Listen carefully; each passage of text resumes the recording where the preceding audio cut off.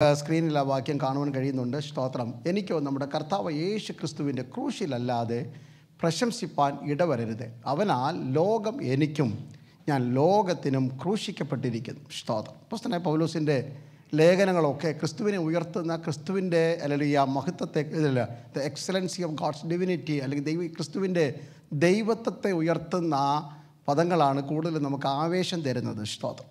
നമ്മുടെ കുറേ കാര്യങ്ങളൊക്കെ അല്ലെങ്കിൽ നമുക്ക് ആശ്വാസം തരിക എന്ന് പറയും ദൈവദാസൻ ഓർപ്പിച്ച പോലെ ദൈവവചനത്തിൽ കൂടെയുള്ള ആശ്വാസമാണ് നിലനിൽക്കുന്ന ആശ്വാസം. ബാക്കിയെല്ലാം അല്ലെങ്കിൽ മൊമെൻ്ററി അല്ലെങ്കിൽ ഉള്ള കംഫോർട്ടാണ്. You want to see the long lasting comfort and long lasting revival, we need to B established, grounded and rooted in the word of God. ദൈവവചനത്തിൽ അധിഷ്ഠിതമായതും വേരൂന്നിയതുമായതുള്ള ഉണർവുകളും ആശ്വാസങ്ങളും മാത്രമേ ദീർഘായുസ്സുള്ള ആശ്വാസങ്ങളുള്ളൂ. ബാക്കി എല്ലാ ദീർഘായുസ് എന്ന് പറയുന്നത് നമ്മൾ ഈ വയസ്സിൻ്റെ ദീർഘായുസാണ്. 60കാരൻ 80 വരെ ജീവിക്കണം, 80കാരൻ 100 വരെ ജീവിക്കണം, ഒരിക്കലും മരിക്കരുത്. അങ്ങനെ ചിരഞ്ജീവിയായി ജീവിക്കുവാനുള്ള പുറമെയുള്ള വെച്ചുകെട്ടുകളാണ് ബാക്കിയുള്ള ആശ്വാസങ്ങളെല്ലാം.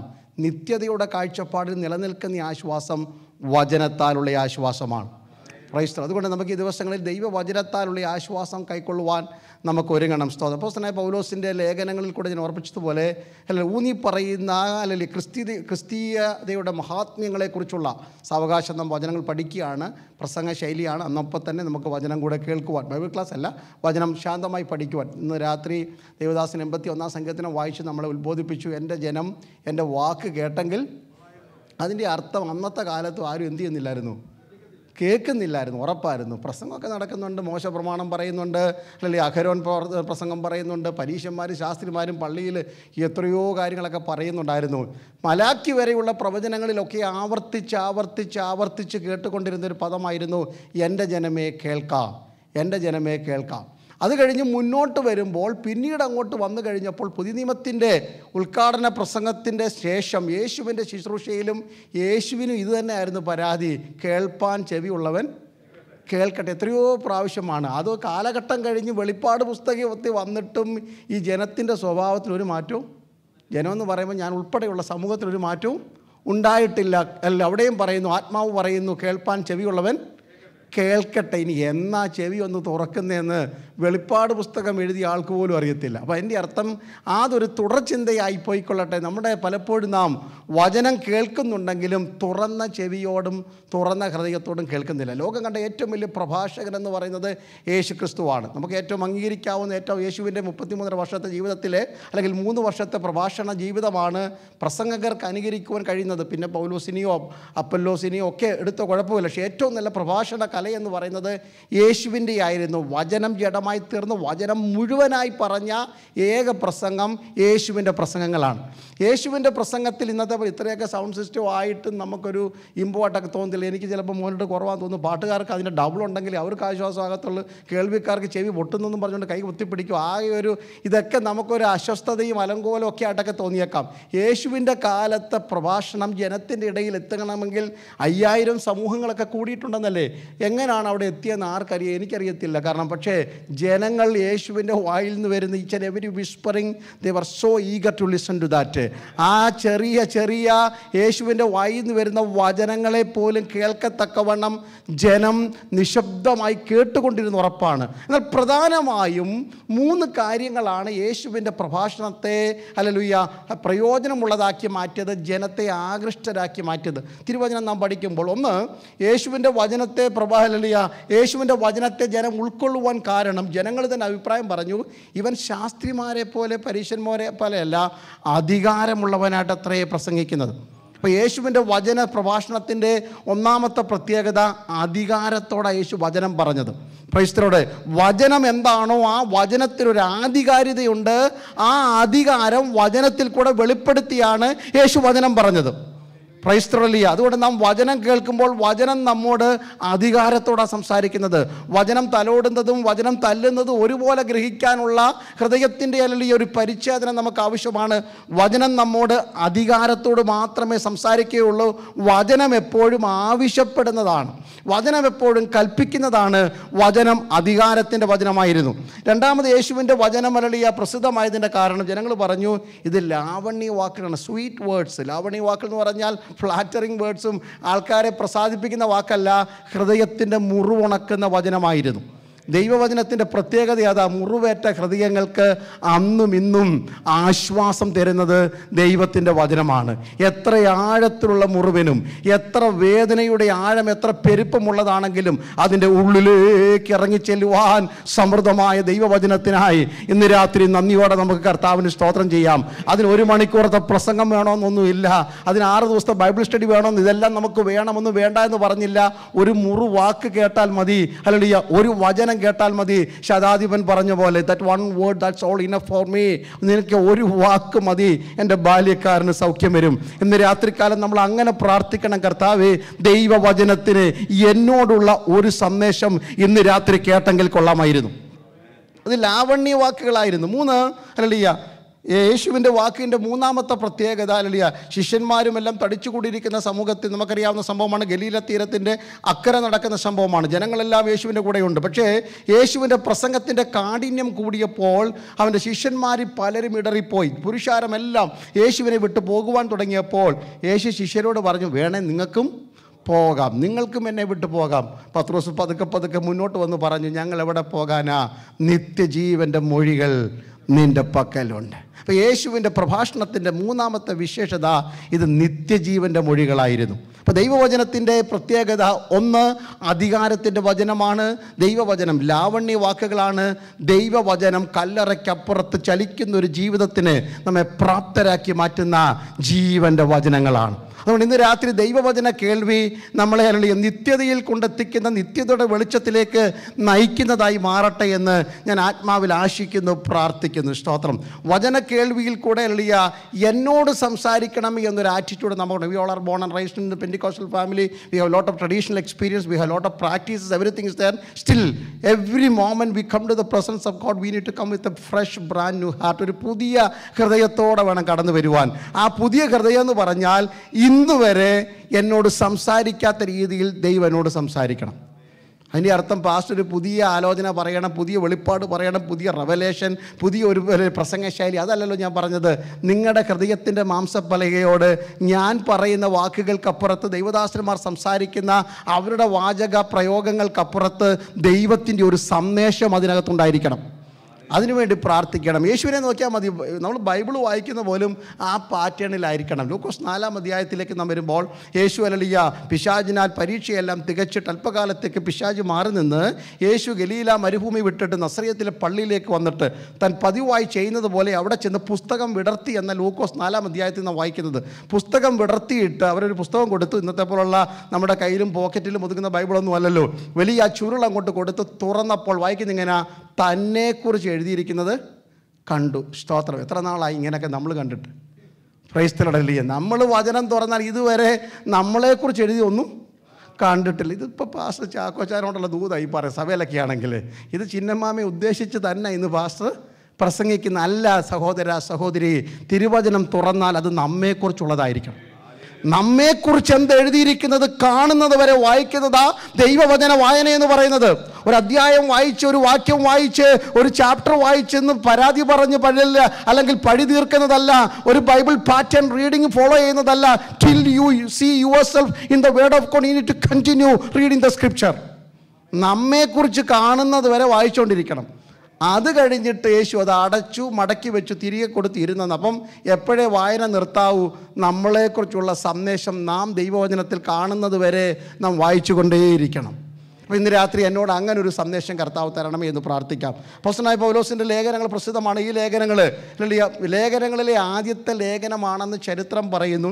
ചരിത്രങ്ങളുടെ പിന്തുണ നമുക്ക് നല്ലതാണ്, ചരിത്ര സത്യങ്ങൾ നല്ലതാണെങ്കിലും എത്രമാത്രം അതിന് ആധികാരികത ഉണ്ടെന്നൊരു ചരിത്രം കൂടെ എഴുതേണ്ടി വരുന്നുണ്ട്. ലൂക്കോസ് എഴുതിയതുപോലെ നന്നായി ചമയ്ക്കേണ്ട ഒരു കാലഘട്ടം വന്നിരിക്കുക. കാരണം ഒരു ചരിത്രം ഒന്ന് പറയുന്നു, മറ്റൊരു ചരിത്രം വേറൊന്ന് പറയുന്ന ഒരു കാലഘട്ടമാണ്. എങ്കിലും ഏകദേശം എല്ലാവരും ഏക അഭിപ്രായത്തിൽ വിശ്വസിക്കപ്പെടുന്ന ഒരു ചരിത്രമാണ് ഗലാത്യ ലേഖനം. ലേഖനമല്ല, ലേഖനങ്ങളിലെ ആദ്യത്തെ ലേഖനമാണെന്നും ദൈവസഭകളുടെ അടിസ്ഥാന കെട്ടുറപ്പിന് ആവശ്യമായ സകലതും ഉൾക്കൊള്ളിച്ചിരിക്കുന്ന ലേഖനങ്ങളിൽ ഒന്നാണ് ഗലാത്യ ലേഖനം. ഏകദേശം AD 49 അന്ത്യോക്യയിൽ, സിറിയയിലെ അന്ത്യോക്യയിൽ വെച്ച് എഴുതുന്നു എന്ന് എടുത്തു പറയുന്നതിൻ്റെ കാരണം വേറൊരു അന്ത്യോക്യ ഉള്ളത് കൊണ്ടാണ്. ഗലാത്യ സഭകൾക്ക്, ഒരു കൂട്ടം സഭകൾക്ക്, ഈസ്റ്റേൺ റീജിയനുള്ളിലുള്ള ഒരു കൂട്ടം സഭകൾ പോലെ ഏകദേശം 3-4 സഭകൾ ഉണ്ടായിരുന്ന ഒരു പ്രൊവിൻസ് ആയിരുന്ന ഗലേഷ്യൻ പ്രൊവിൻസിലുണ്ടായിരുന്ന ഒരു കൂട്ടം സഭകൾക്ക്, ഇക്കോനിയയിലും ലുസ്രയിലും ദർബയിലും പിസിദ അന്ത്യോക്യയിലുമുള്ള സഭകൾക്ക് കൃത്യമായി ഒരു സന്ദേശം കൈമാറുവാൻ വേണ്ടിയാണ് പൗലോസ് ഈ ലേഖനം എഴുതുന്നത്. ഈ ലേഖനം പൗലോസ് എഴുതുമ്പോൾ, ഈ ഞാൻ വായിച്ച വാക്യത്തിലേക്ക് വരുന്നതിന് മുമ്പ്, പൗലോസിൻ്റെ ഹൃദയത്തിനകത്ത് കുത്തുകൊള്ളത്തക്കവണ്ണം വേദന ഉളവാക്കിയ ചില ചിന്താവിഷയങ്ങൾ ആ സഭയ്ക്കകത്ത് നടക്കുകയാണ്. കാരണം ദൈവസഭയ്ക്കകത്തേക്ക് അന്നും ഇന്നും ഒരുപോലെ സംഭവിക്കുന്ന എല്ലാ കാലത്തെയും സഭയുടെ ഏറ്റവും വെല്ലുവിളി പുറത്തുനിന്നല്ല, അകത്തുനിന്നാണ്. Praise the Lord. എല്ലാവരും എൻ്റെ കൂടെ ഉണ്ടേ? ഹാലലൂയ. ഇത്ര ഉയരത്തിലാണെങ്കിലും കുഴപ്പമൊന്നുമില്ല, പേടിക്കണ്ട. സ്തോത്രം.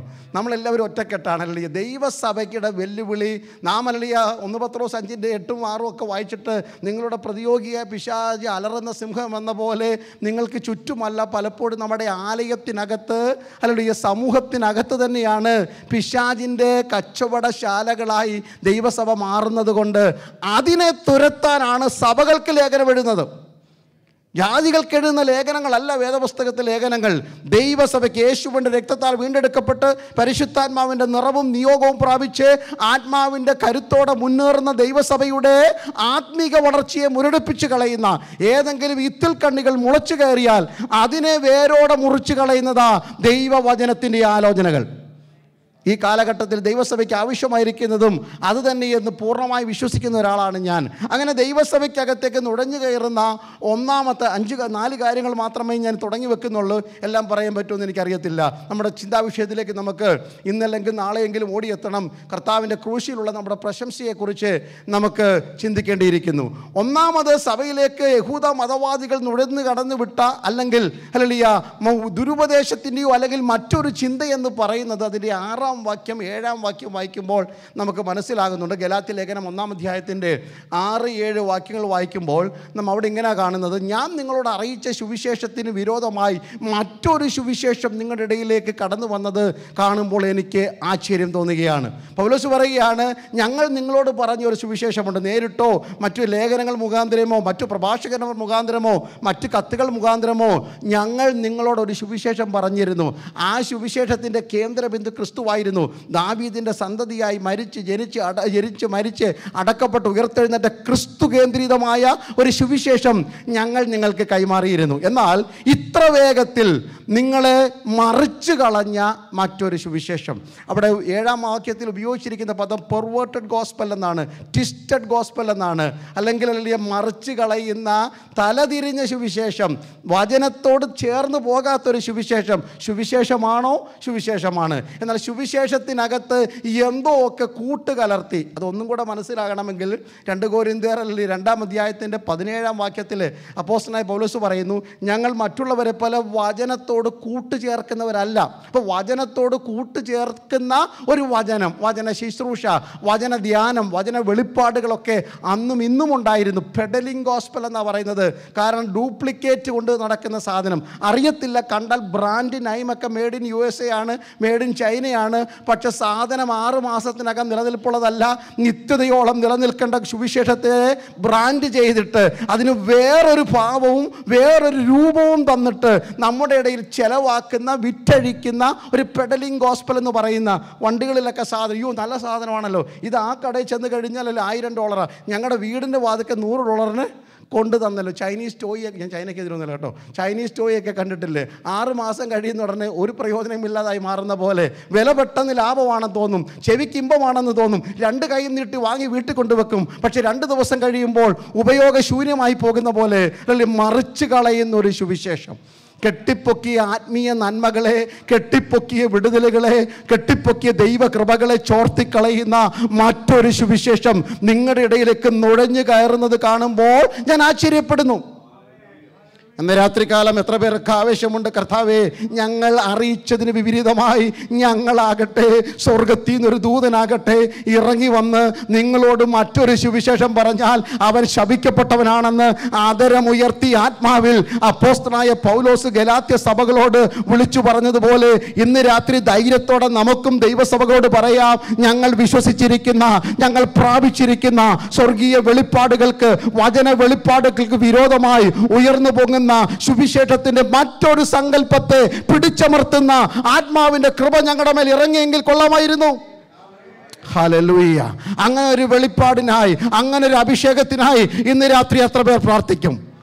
അങ്ങനെ ഒരു അഭിഷേകം എനിക്ക് വേണം ഈ കാലഘട്ടത്തിൽ. അല്ലെങ്കിൽ വിവേചന ആത്മാവ് കൊണ്ട് നിറയപ്പെട്ട് സത്യമേതാ മിഥ്യേതാ, കലഹിക്കുന്നതേതാ കലർത്തുള്ളത് ഏതാണെന്ന് തിരിച്ചറിയുന്ന ഒരു വെളിപ്പാടിന് വേണ്ടി ദൈവമക്കൾ പ്രാർത്ഥിക്കേണ്ട കാലഘട്ടമാണ്. സ്തോത്രം. ഇത് പറയുമ്പോൾ എൻ്റെ മനസ്സിലേക്ക് ഓർമ്മ വരുന്നത്, സ്തോത്രം, അല്ലെങ്കിൽ ഈ രണ്ട് കൂട്ടം ജനങ്ങളാണ് പ്രാർത്ഥന നമുക്ക് കാണാൻ പറ്റും. പുറപ്പാട് പുസ്തകം 33-ാം അധ്യായത്തിലേക്ക് വരുമ്പോൾ ഈ ചിന്തയുമായി സമാന ചിന്തയായതുകൊണ്ടാണ് പെട്ടെന്ന് ഓർമ്മയിലേക്ക് വന്നുകൊണ്ട് ഓർപ്പിക്കുന്നത്. അല്ലെങ്കിൽ ഒരു കൂട്ടം ജനങ്ങൾ അവിടെ 6 ലക്ഷം കുടുംബങ്ങളെന്ന് വിളിച്ചോ. കുഞ്ഞാടിൻ്റെ രക്തത്താൽ വീണ്ടെടുക്കപ്പെട്ട് ചെങ്കടൽ കടന്ന് മരുഭൂമിയിൽ കൂടെ യാത്രയൊക്കെ ചെയ്തു വന്ന അനുഗ്രഹത്തിൻ്റെ തിളക്കം കൊണ്ട് കണ്ണ് മഞ്ചളിച്ച് നിൽക്കുന്ന ഒരു കൂട്ടം ജനം. അതിൻ്റെ നടുവിൽ പുറപ്പാട് പുസ്തകം 33-ാം അധ്യായത്തിൽ ഒരു മനുഷ്യൻ നിന്നുകൊണ്ട് പ്രാർത്ഥിക്കുന്നു, യഹോവേ നിൻ്റെ തേജസ് എനിക്ക് കാണിച്ചു തരണം.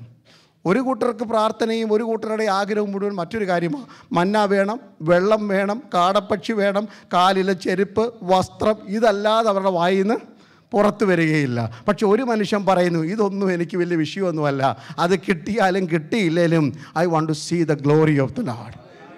ഇതാണ് ഞാൻ പറഞ്ഞത്, മറ്റൊരു സുവിശേഷവും സത്യസുവിശേഷവും തമ്മിലുള്ള വ്യത്യാസം. മറ്റൊരു സുവിശേഷം മണ്ണിലെ വാഗ്ദാനങ്ങൾക്ക് മാത്രം ചെവി കൊടുക്കുമ്പോൾ സത്യസുവിശേഷം വിളിച്ചു പറയുന്നു, എനിക്ക് ദൈവത്തെ കാണണം, എനിക്ക് ദൈവത്തെ അറിയണം, എനിക്ക് ദൈവകൃപയെക്കുറിച്ച് അറിയണം, ദൈവ വിഷയമായി എനിക്ക് സമ്പന്നനാകണം.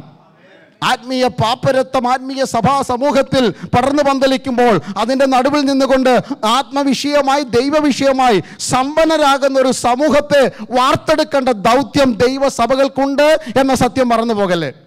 വർഷത്തിലൊരിക്കലുള്ള കൂടിവരവ് കൊണ്ടും ഒരു കൂട്ടായ്മ കൊണ്ടും അവസാനിക്കാതെ ആണ്ടുകളും ദിവസങ്ങളും കർത്താവിൻ്റെ വരവോളം നീണ്ടു നിൽക്കുന്ന സുവിശേഷത്തിൻ്റെ വ്യാപ്തിക്ക് വേണ്ടിയുള്ള അത്യധ്വാനങ്ങൾ സഭ ഈ കാലഘട്ടത്തിൽ മുന്നിൽ നിന്ന് പ്രവർത്തിക്കേണ്ട സമയങ്ങളാണ്.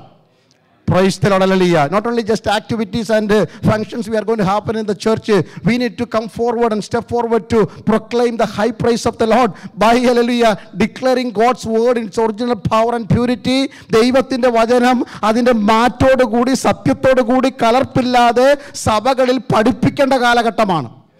കാരണം വളർന്നു വരുന്ന തലമുറയ്ക്ക് അറിയത്തില്ല പിതാക്കന്മാർ അടിയുറച്ച് വിശ്വസിച്ചിരുന്ന വചനത്തിൻ്റെ മൂല്യം ഏതാണ്. മൂല്യം നഷ്ടപ്പെട്ടു പോയി. അല്ലെങ്കിൽ വിലയുണ്ട്, പക്ഷേ നാം ഉദ്ദേശിക്കുന്ന ദൈവമിട്ട മൂല്യമില്ല. മനുഷ്യൻ്റെ സ്വപ്നത്തിലൊത്തവണ്ണമാണ്. അവിടെ നിന്നുകൊണ്ടാണ് മോശ പറഞ്ഞത് 3 കാര്യങ്ങളാണ് പറയുന്നത്. 1, പുറപ്പാട് പുസ്തകം 33:12, നിൻ്റെ വഴി എന്നെ അറിയിക്കണം. ഹല്ലേലൂയ. 103-ാം സങ്കീർത്തനത്തിൻ്റെ 7-ാം വാക്യത്തിൽ അല്ലെങ്കിൽ അതിന് മറുപടി നാം കാണുന്നുണ്ട്, യഹോവ തൻ്റെ പ്രവൃത്തികളെ ഇസ്രായേൽ മക്കളെയും തൻ്റെ വഴിയെ മോശയും. അപ്പോൾ ഇസ്രായേൽ മക്കൾക്ക് എന്ത് മതിയായിരുന്നു? പ്രവൃത്തി മതിയായിരുന്നു. Always the were looking for the work of the Lord, miracles after miracle. അടുത്ത ക്രൂസൈഡ് ഇവിടെ ഉണ്ട്. ഇപ്പോൾ ഇവിടെ മിറക്കിൾ ക്രൂസൈഡ് ആയിരുന്നെങ്കിൽ ഓഡിറ്റോറിയം ഇതൊന്നും പോരായിരുന്നു. ഷിബു തോമസ് വരുന്നതെന്ന് അറിഞ്ഞപ്പോഴേ അറിയാമല്ലിയ ഇവിടെ ഒരു മിറക്കിൾ നടക്കാനൊന്നും. പക്ഷേ വചനത്തിൽ കൂടെ എന്തെങ്കിലും ഒരു വ്യത്യാസം ഉണ്ടെങ്കിൽ മാത്രമേ എനിക്ക് നിങ്ങൾക്കും പ്രയോജനമുള്ളൂ. ഹല്ലേലൂയ. ഇസ്രായേൽ ജനത്തിന് മിറക്കിൾ മതി. പ്രവൃത്തി വേണ്ടവർക്ക് ദൈവം പ്രവൃത്തി കൊടുക്കും.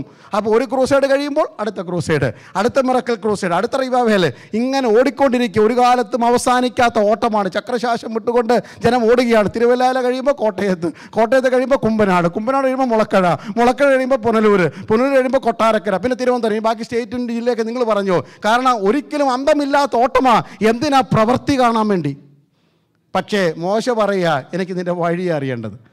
ഞാൻ കെട്ടിപ്പൊക്കെ വഴി ശരിയാണോ ഇല്ലയോ എന്ന് എനിക്ക് ഇന്ന് രാത്രി അറിയണം.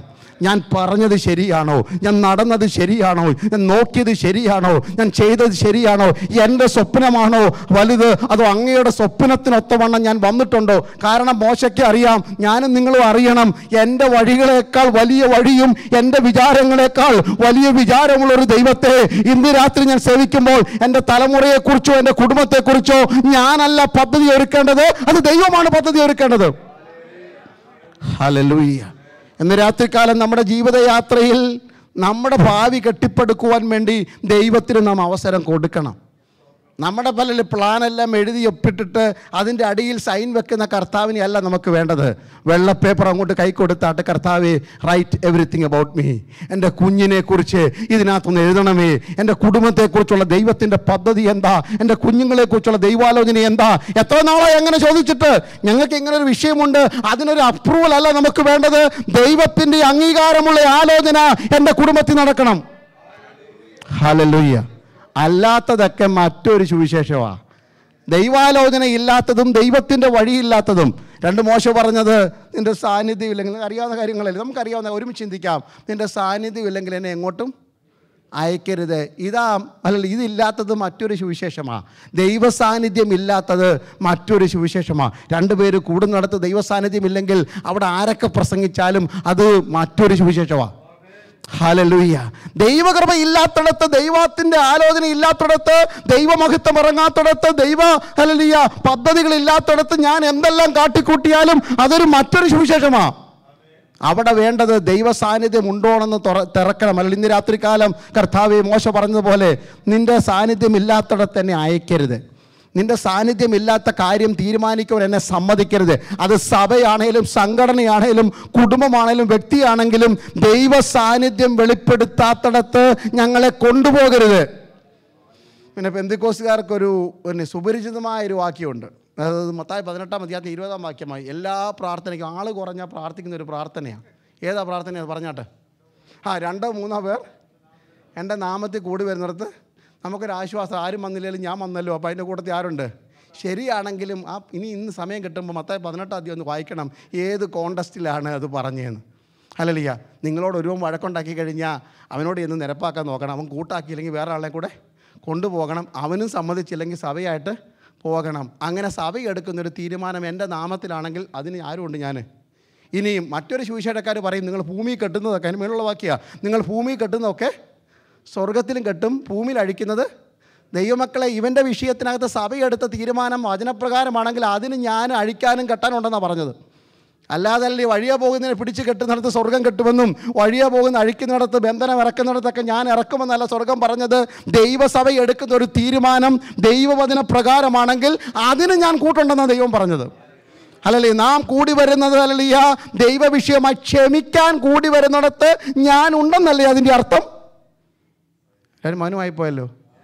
ഇനി വീട്ടിൽ ചെന്നിട്ട് രാത്രി ഉറങ്ങുന്നതിന് മുമ്പ് മത്തായി 18-ന്റെ 1-20 വായിച്ചു നോക്കൂ. സഭ കൂടി ഒരുവൻ്റെ വിഷയത്തിനകത്ത് അവനോട് പൊറുക്കാനും ക്ഷമിക്കുവാനും തീരുമാനം എടുക്കുന്നിടത്ത് ആരുണ്ട്? ഞാനുണ്ട്. ഇന്ന് രാത്രികാലം ദൈവമക്കളെ, മറ്റൊരു സുവിശേഷം നമ്മുടെ ഇടയിലേക്ക് നുഴഞ്ഞു കയറിയിട്ട് നമ്മളെ നമ്മളല്ലാതാക്കി മാറ്റുമ്പോൾ ഇന്ന് രാത്രികാലം ദൈവവചനത്തിൻ്റെ സത്യപ്രമാണത്തിലേക്ക് നമ്മൾ മടങ്ങി വരണം. നിന്റെ സാന്നിധ്യമില്ലാത്തിടത്ത് എന്നെ കൊണ്ടുപോകരുത് എന്ന് പ്രാർത്ഥിക്കുന്ന മോശമാർ ദൈവസഭയിൽ എഴുന്നേൽക്കട്ടെ. ദൈവ സാന്നിധ്യമില്ലാത്ത തീരുമാനിക്കുവാൻ, ദൈവ സാന്നിധ്യമില്ലാത്തത് പറയുവാൻ, ദൈവ സാന്നിധ്യമില്ലാത്തത് എഴുതുവാൻ, ദൈവ സാന്നിധ്യമില്ലാത്തടത്ത് പോകുവാൻ ഞങ്ങളെ അനുവദിക്കരുത്. അല്ലാത്തതെല്ലാം മറ്റൊരു സുവിശേഷമാണ്. ഹല്ലേലൂയ. ദൈവസഭയ്ക്കകത്ത് നുഴഞ്ഞു കയറിയിരിക്കുന്ന ഈ മറ്റൊരു സുവിശേഷത്തെ വിവേചിക്കുന്ന കാലഘട്ടത്തിൻ്റെ പ്രവാചകന്മാരായി വിശ്വാസ സമൂഹം മാറട്ടെ. Praise the Lord. എവിടെന്നെങ്കിലും വരുന്ന പ്രവാചകൻ അരിയാട്ടുന്ന പോലെ തലയാട്ടുന്നതല്ല പ്രവചനം. ദൈവസഭയ്ക്കകത്തു നിന്ന് ദൈവമക്കൾ എഴുന്നേറ്റിട്ട് വചനത്താൽ വിവേചിക്കുന്ന ദൈവമക്കൾ സഭയ്ക്കകത്ത് എഴുന്നേൽക്കണം. അതിനുള്ള പ്രാർത്ഥനകളാകട്ടെ, അതിനുള്ള ഉപവാസങ്ങളാകട്ടെ, അതിനുള്ള ശുശ്രൂഷകളാകട്ടെ, അതിനുള്ള നടത്തിപ്പുകളാകട്ടെ. ഈ കാലഘട്ടത്തിൽ ഇനിയും വേണ്ടത് അതിൽ കുറഞ്ഞതല്ല മറ്റൊരു സുവിശേഷമാണ്. Hallelujah, hallelujah. അതിൻ്റെ അർത്ഥം സൗഖ്യം വേണ്ടാന്നോ, വിടുതൽ വേണ്ടാന്നോ, നന്മ വേണ്ടാന്നോ അല്ല. ഞാൻ ചോദിക്കട്ടെ ആത്മാർത്ഥം, ഇന്ന് രാവിലെ എനിക്ക് ശ്വാസം വേണമെന്ന് എത്ര പേര് പ്രാർത്ഥിച്ചു? ആരും പ്രാർത്ഥിച്ചില്ലല്ലോ. ചോദിക്കാതെ ജീവിക്കാനുള്ള ശ്വാസം തന്നെങ്കിൽ ഹല്ലേലൂയ, ജീവനുള്ളതൊക്കെയും യഹോവയെ സ്തുതിച്ചാട്ട് ബാക്കിയെല്ലാം തമ്പുരാൻ തന്നോളും.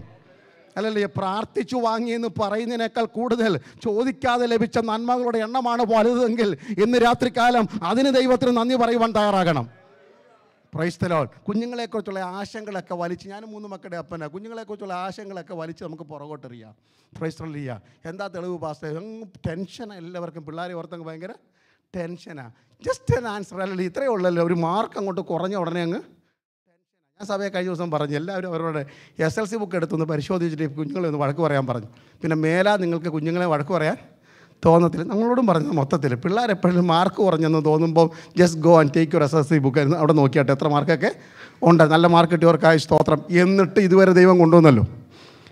ഇത്രയും മണ്ടന്മാരായ നമ്മെ ഇതുവരെ നടത്തിയൊരു ദൈവം ഉണ്ടെങ്കിൽ ആ ദൈവത്തിന് ഇനിയും തെറ്റുപറ്റത്തില്ലെന്ന് വിശ്വസിക്കാനുള്ള ഒരു വലിയ സുബോധം കൂടെ ഇന്ന് രാത്രി പ്രാപിക്കണം. The same God sustained us throughout our lifetime is absolutely able to sustain our generation in their lifetime. നമ്മുടെ തലമുറയിൽ നമ്മെ നടത്തിയ ഒരു ദൈവത്തെ നിങ്ങൾക്കറിയാമെങ്കിൽ അവരുടെ തലമുറയിൽ അവരെ നടത്തുന്ന ഒരു ദൈവമുണ്ടെന്ന് ഉറച്ചു വിശ്വസിക്കുക. അതവരെ പഠിപ്പിക്കുക. ഞങ്ങളെ നടത്തിയ ഒരു ദൈവമുണ്ടെന്ന് അവരെ പറഞ്ഞ് മനസ്സിലാക്കുക, ജീവിച്ചു കാണിക്കുക. അല്ലാത്തതെല്ലാം പൊട്ടിമുളച്ച് വരുന്നതെല്ലാം കുഞ്ഞുങ്ങളെ അത് മറ്റൊരു സുവിശേഷമാണ്. ഇന്ന് രാത്രി ഞാൻ മടങ്ങി വരട്ടെ. മോശ പറയുന്നു, ഹല്ലേലൂയ, അടുത്തതല്ലേ നിൻ്റെ തേജസ് എനിക്ക് കാണിച്ചു തരണം. എന്താ മോശയാണെങ്കിൽ ഈ തേജസ് കാണിച്ചു തരണം എന്ന് പറഞ്ഞത്? എബ്രായർ 11:24 മുതൽ വായിക്കുമ്പോഴാണ് മോശ അന്ന് പ്രാർത്ഥിച്ച പ്രാർത്ഥനയുടെ അർത്ഥം നമുക്ക് മനസ്സിലാകുന്നത്. മിസ്രയീമിലെ സകല നിക്ഷേപങ്ങളെക്കാൾ ക്രിസ്തുവിൻ്റെ നിന്ന. 4000 വർഷങ്ങൾക്കപ്പുറത്ത് ഹോരേബിൻ്റെ സീനായി പർവ്വതത്തിൻ്റെ മുകളിൽ നിന്നുകൊണ്ട് ഒരു മനുഷ്യൻ വിശ്വാസ കണ്ണോടെ കാണുകയാ എന്താ ദൈവത്തിൻ്റെ തേജസ് എന്ന്. തത്വത്തിൻ്റെ മുദ്രയായ പിതാവായ ദൈവത്തിൻ്റെ തേജസ്സായ ക്രിസ്തുവിനെ, അതാണ് നാം വരുന്ന വിഷയം. ക്രൂശിക്കപ്പെട്ട ക്രിസ്തുവാണ് മോശയുടെ ആണേലും പൗലോസിൻ്റെ ആണേലും ദൈവസഭയുടെ ആണേലും കണ്ണിലെ തിളക്കം. ഹല്ലേലൂയ. മോശ പറയുന്നു, എനിക്ക് നിൻ്റെ തേജസ് കാണണം, എനിക്കെൻ്റെ യേശുവിനെ കാണണമെന്ന് പറയുന്നതിൻ്റെ പഴയ ഏർപ്പാട്, പഴയ നിയമത്തിൻ്റെ വ്യാഖ്യാനമാണ്. എനിക്ക് ക്രിസ്തുവിനെ കാണണം, അതിൽ കുറഞ്ഞ ഒരു ആഗ്രഹം എനിക്കില്ലെന്ന്. നിൻ്റെ ഷോ മീ യുവർ ഗ്ലോറി. കർത്താവെ, അവിടുത്തെ എക്സ്പ്രസ് ആയിട്ടുള്ള image, that invisible image of God we want to see with our own eyes. എനിക്ക് ഞങ്ങളുടെ കണ്ണുകൊണ്ട് ദൈവത്തിൻ്റെ ആ വെളിപ്പെടുന്ന തേജസ്, വചനം ജഡമാകുന്നത്, അത് കൃപയും സത്യവും നിറഞ്ഞതായി ഞങ്ങളുടെ ഇടയിൽ, ഞങ്ങളുടെ സഭയിൽ, എൻ്റെ വീട്ടിൽ പാർക്കുന്നത് ഞങ്ങൾ കാണുമ്പോൾ ഞങ്ങൾ ക്രിസ്തുവിനെ കാണുകയാണ്. ദൈവവചനം നമ്മുടെ ഇടയിൽ വസിക്കുന്നതാണ് ദൈവത്തിൻ്റെ തേജസ് നമ്മുടെ ഇടയിൽ വസിക്കുന്നത്. ഹല്ലേലൂയ. ഐശ്വര്യമായി വചനം നമ്മുടെ ഇടയിൽ വസിക്കട്ടെ, നമ്മുടെ ഇടയിൽ പ്രഖ്യാപിക്കപ്പെടട്ടെ. അതാണ് ദൈവത്തിൻ്റെ തേജസ്. ആ മറ്റൊരു സുവിശേഷത്തിൽ നിന്ന് സത്യസുവിശേഷത്തിലേക്ക് സഭയെ കൊണ്ടുവരുവാനാണ് പൗലോസ് ഈ ലേഖനം എഴുതുന്നത്. ഒത്തിരി ചിന്തകളുണ്ടെങ്കിൽ 1-2 പറഞ്ഞിട്ട് ഞാൻ ഈ ഭാഗത്തിലേക്ക് വരികയാണ്. 3 അധ്യായത്തിൻ്റെ 1 വാക്യത്തിലേക്ക് വരുമ്പോൾ, ഗലാത്യർ 3-ന്റെ 1 വാക്യത്തിൽ പൗലോസ് പറയുന്നു, ബുദ്ധിയില്ലാത്ത ഗലാത്യരെ, യേശു ക്രിസ്തു ക്രൂശിക്കപ്പെട്ടവനായി നിങ്ങളുടെ മുമ്പിൽ, കണ്ണിന് മുമ്പിൽ പോർട്രേറ്റ് ചെയ്ത് വരച്ച് ക്ലിയറായി പിക്ചർ ചെയ്തിരിക്കുമ്പോൾ ആരോ നിങ്ങളെ ക്ഷുദ്രം ചെയ്ത് മയക്കി. ഇതും മറ്റൊരു സുവിശേഷമാണ്. ക്രൂശിക്കപ്പെട്ട ക്രിസ്തുവിനെ കാണത്തില്ല. കാനായിലെ കല്യാണത്തിന് പച്ചവെള്ളത്തിൻ്റെ രുചി മാറ്റി, നിറം മാറ്റി, മണം മാറ്റി, ഗുണം മാറ്റി, വില മാറ്റിയ യേശുവിനെ മാത്രമേ നിങ്ങൾക്ക് അറിയത്തുള്ളൂ. നല്ല കാര്യം, സ്തോത്രം. ഹല്ലേലൂയ. 5 അപ്പം കൊണ്ട് 5000 പേരെ പോഷിപ്പിച്ച ചരിത്രം പറഞ്ഞാൽ ആവേശമാണ് നിങ്ങൾക്ക്. 2 മീൻ നുറുക്കിക്കൊടുക്കുമ്പോൾ ജനത്തിന് തൃപ്തി വന്നെന്ന് പറയുമ്പോൾ ജനത്തിന് എവിടുന്നൊരു ആവേശമാണ്. അതിലേക്ക് ആൾക്കാരൊക്കെ ഒന്ന് ഈ അനുഭവം പറയാറുണ്ടല്ലോ. അവിടെ ബോംബെ നടന്നതും അല്ലെങ്കിൽ ഈ മദ്രാസിൽ നടന്നതും ഉഗാണ്ട നടന്നതൊക്കെ പറയും. അതൊക്കെ പറയുമ്പോൾ നമ്മളിങ്ങനെ ആവേശത്തോടെ ഇരിക്കും. ഇന്ന് രാവിലെ ഇതുകൂടെ എല്ലാവരും ഉണ്ടായിരുന്നു കൂട്ടത്തിൽ. പക്ഷേ ഇവിടെ ഒന്നും 10-32 വർഷമായിട്ട് പ്രസംഗിക്കുക, സഭയിലിരിക്കുക, ഇതുവരെ ഒന്നും നടന്ന് കണ്ടിട്ട് ഈ പറഞ്ഞൊരു 3/4 മണിക്കൂറുകൊണ്ട് ഇതൊക്കെ പറഞ്ഞിട്ട് അവരുടെ വീട്ടിൽ പോകുമ്പോൾ നമുക്കൊരാശ തരികയാണ്, ഇതുപോലുള്ള സംഭവങ്ങളൊക്കെ ഇവിടെ നടക്കാൻ പോവുകയാണ്. ഞാനൊന്ന് ആത്മാർത്ഥത്തോടെ ചോദിക്കട്ടെ, നിങ്ങൾ പ്രാർത്ഥിച്ച് എത്ര രോഗം മാറിയിട്ടുണ്ട്? നിങ്ങളെപ്പോലെ രോഗശാന്തിയുള്ള ആരുണ്ട്? അപ്പം ഒന്ന് കൈ പൊക്കിയാട്ടെ. രോഗശാന്തിയുള്ളവർ പ്രാർത്ഥിച്ച് ഒരു പനിയെങ്കിലും മാറിയിട്ടുണ്ടെങ്കിൽ. ഹല്ലേലൂയ. മറ്റുള്ളവരൊന്ന് പ്രാർത്ഥിക്കുന്നതിനപ്പുറത്ത് നിങ്ങൾക്ക് വേണ്ടി പ്രാർത്ഥിക്കാനുള്ള കൃപ ദൈവം നിങ്ങൾക്ക് തന്നിട്ടുണ്ട്. എൻ്റെ കൃപ നിനക്ക് മതിയെന്ന് പറഞ്ഞാൽ കുഞ്ഞ് അത് മതിയെന്നതിൻ്റെ അർത്ഥം. ഇന്ന് രാത്രികാലം ഹല്ലേലൂയ, ആ ഒരു അഭിഷേകം നാം കൊണ്ടു നടക്കുന്നവരായി മാറണം. പക്ഷെ ക്രൂശിക്കപ്പെട്ട ക്രിസ്തുവിനെ, കഷ്ടതയില്ലാത്ത സുവിശേഷം പ്രസംഗിക്കുന്നത് മറ്റൊരു സുവിശേഷമാണ്. ക്രൂശില്ലാത്ത ക്രിസ്തുവിനെ, ക്രൂശിൻ്റെ അടുക്കിലേക്ക് വരുമ്പോൾ എപ്പോഴും ആൾ കുറവാണ്. നേരത്തെ പറഞ്ഞ പോലെ തന്നെ 5000-ൻ്റെയൊക്കെ സമൂഹം എന്ന് പറഞ്ഞാൽ എവിടെ പോയാലും പുരുഷാനം അവരെ തിക്കിത്തിരക്കുകയിൽ ഒരു പക്ഷപാതക്കാരനെ സൗഖ്യമാക്കുന്ന വീട് നിറഞ്ഞിരിക്കുന്നു. 12 വർഷം രക്തസ്രാവമുള്ള സ്ത്രീക്ക് അടുത്ത് വരാൻ കഴിയുന്നില്ല. കാരണം the people were pressing Jesus. Galilee കടൽക്കരയിലും യേശുവിനെ തിരക്കിയ ഇതേ യേശുവിനെ 30 വർഷം കഴിഞ്ഞല്ല, 3 വർഷം കഴിഞ്ഞപ്പോൾ when he was getting closer and closer to the cross, the number began to decrease. ക്രൂശിനോട് അടുക്കും തോറും എണ്ണം കുറഞ്ഞു കുറഞ്ഞു വന്നു. ഗെത്സമനിയിൽ പാടേ കുറഞ്ഞു. 5000 എന്നൊക്കെ വെട്ടിക്കുറച്ച് 12 3 അവസാനം ക്രൂശി വരുമ്പോൾ യോഹന്നാൻ മാത്രമേ അടുത്തുള്ളായിരുന്നു. കഷ്ടതയുടെ അടുക്കിലേക്ക് വരുന്തോളം, കാരണം അവരുടെ കണ്ണിൽ നിറഞ്ഞു നിൽക്കുന്നത് വീഞ്ഞിൻ്റെ തിളക്കവും പക്ഷപാതക്കാരൻ നടക്കുന്നതും 5 അപ്പത്തിൻ്റെ വർധനവും അല്ലാതെ ക്രൂശിക്കപ്പെട്ട ക്രിസ്തു അവർക്കൊരു അഭിമാനമായി മാറിയില്ല. പക്ഷെ ഇന്ന് രാത്രി എനിക്കും നിങ്ങൾക്ക് അഭിമാനമാ. പൗലോസ് പറഞ്ഞ പോലെ കർത്താവായ യേശു ക്രിസ്തുവിൻ്റെ ക്രൂശിലല്ലാതെ ഞങ്ങൾക്ക് പ്രശംസിപ്പാൻ വകയില്ല. അതായിരിക്കട്ടെ ദൈവമക്കളുടെ സന്തോഷം, അതായിരിക്കട്ടെ ദൈവമക്കളുടെ ഉൾക്കരുത്ത്, സമാധാനം. നമ്മുടെ വിശ്വാസത്തിൻ്റെ അടിസ്ഥാനം എന്ന് പറയുന്നത് യേശു എനിക്ക് വേണ്ടി മരിച്ചു. അതിൽ കുറഞ്ഞതൊന്നും പറയുവാൻ, പ്രസംഗിപ്പാൻ നമുക്ക് അവകാശമില്ല, അർഹതയില്ല. അതിൽ തുടങ്ങണം നമ്മുടെ ശുശ്രൂഷകളും നമ്മുടെ വചനങ്ങളും ഒക്കെ. ക്രൂശിക്കപ്പെട്ട ക്രിസ്തുവിനെ കുറിച്ചുള്ള വെളിപ്പാട് കണ്ണിന് മുമ്പിൽ നിൽക്കുമ്പോൾ കട്ടതയില്ലാത്ത ക്രിസ്തുവിനെ, കട്ടതയില്ലാത്ത ജീവിതത്തെക്കുറിച്ച് ഒരു ചിത്രം തന്നിട്ട് ഒരു അവസ്ഥയിലേക്ക് നമ്മളെ കൊണ്ടെത്തിയിരിക്കുക. സത്യം പറഞ്ഞാൽ എനിക്ക് തോന്നുന്നു നമ്മുടെ ബ്രെയിൻ വാഷ് എല്ലാവരോടും ചെയ്തിട്ട് പിന്നെ അതുകൊണ്ടായിരിക്കും മനുഷ്യന് പിന്നെ ഒരു ബോധവും ഇല്ല. ബ്രെയിൻ വാഷ് ഈ സൈനെ വാട്ട് വി കോൾ മെൻ്റലിസ്റ്റുകളൊക്കെ ചെയ്യുന്ന കണക്കോ സൈക്കോളജിസ്റ്റ് ചെയ്യുന്ന കണക്കോ നമ്മളെ അങ്ങ് എന്ത് ചെയ്തിരിക്കുക, മയക്കി കിടത്തിയിരിക്കുക. പിന്നെ എന്ത് ചോദിച്ചാൽ നമ്മൾ എന്ത് പറയും? ഇനി എന്ത് ചോദിച്ചാലല്ലേ, എന്ത് ചോദിച്ചാലും കൊടുക്കുമല്ലോ, അങ്ങനെയല്ലേ വാരിക്കും. ഇവിടെ നിന്ന് എന്തെല്ലാം പറഞ്ഞു കൊടുക്കാതെ തരാൻ വേണ്ടി ഒരു പാട്ടും പാടി നോക്കി. എന്നിട്ടും ഒരു മിനിമമാണ് നമുക്ക് ഓഫറിങ്. എന്താണെന്നറിയത്തില്ല. 50 വർഷം മുമ്പ് തുടങ്ങിയ ഒരു ചരിത്രമാണ് പാട്ട് പാടി സ്തോത്രാഴ്ച എടുക്കുക. അത് ഇന്ന് വരെ നമ്മൾ കുറച്ചിട്ടില്ല. പാട്ട് പാടിയേലേ എന്ത് ചെയ്യത്തുള്ളൂ, സ്തോത്രാഴ്ച എടുക്കത്തുള്ളൂ. ഈ ഒരു പദം കേൾക്കുമ്പോൾ എന്നെ ഉദരയ്ക്കല്ലേ, ഈ ഒരു പദം കേൾക്കുമ്പോൾ നാട്ടിലൊക്കെ ഭിക്ഷക്കാർ വരുന്നത് ഓർമ്മ. കാരണം പാട്ട് പാടി അവർ വരും, അപ്പോഴാണ് നമ്മൾ എന്തോ കൊടുക്കുന്നത്. അതുകൊണ്ടാണ് ഇത്രയും വർഷം കഴിഞ്ഞിട്ടും നമ്മുടെ സ്തോത്രാഴ്ചയുടെ കനം കൂടാത്തതിൻ്റെ കാരണം പാട്ട് പാടി സ്തോത്രാഴ്ച എടുക്കുന്നത് കൊണ്ടാണ്. അതുകൊണ്ട് ഇന്ന് വരെയും ഭിക്ഷക്കാർക്ക് $1000 ആരും കൊടുക്കുന്നത് ഞാൻ കണ്ടിട്ടില്ല. കാരണം പാട്ട് പാടുന്നവർക്കൊക്കെ എത്ര കൊടുക്കത്തുള്ളൂ, ₹1. അതുകൊണ്ട് പാട്ട് പാടി സ്തോത്രാഴ്ച എടുത്താൽ അല്ലെ 6 മടക്കി $1 അല്ലാതെ ആരും ഇന്ന് വരെ ഇട്ടിട്ടില്ല. അടുത്ത പ്രാവശ്യമെങ്കിലും സമൃദ്ധമായി ദൈവം തന്ന നന്മയ്ക്കൊത്തവണ്ണം, ദൈവം നിങ്ങളെ അനുഗ്രഹിച്ചിന് ഒത്തവണ്ണം, പ്രൊപ്പോർഷനേറ്റ് യുവർ ഇൻകം, നിങ്ങളുടെ വരുമാനത്തിന് ഒത്തവണ്ണം സന്തോഷത്തോടെ കൊടുക്കണമെന്നാണ്. പ്രൈസ്തലോട്. സന്തോഷമില്ലെങ്കിൽ, ഞാൻ സ്തോത്രാഴ്ചയെക്കുറിച്ച് പ്രസംഗിക്കാൻ വന്നതല്ല, ഞാൻ കട്ടതയില്ലാത്ത ക്രൂശിനെക്കുറിച്ച് പറഞ്ഞ കൂട്ടത്തിൽ. കാരണം ഒരു ദിവസം യേശു ദേവാലയത്തിൽ പോയപ്പോൾ എൻ്റെ മക്കളെ ചില സമയത്തൊക്കെ കർത്താവ് എവിടെ ഇരിക്കുന്ന അറിയത്തില്ല. എല്ലാ ഞായറാഴ്ചയും എല്ലാ സീറ്റിലും ഇരിക്കുന്ന ആളല്ല യേശു, ഓർത്തണം. ഒരു ഞായറാഴ്ച അല്ലെങ്കിൽ ഒരു ശബത്തിൽ ചെന്നപ്പോൾ സ്തോത്രാഴ്ച പാത്രത്തിനടുത്ത് ആരിരുന്നത്, ഭണ്ഡാരത്തിനടുത്തിരുന്നു.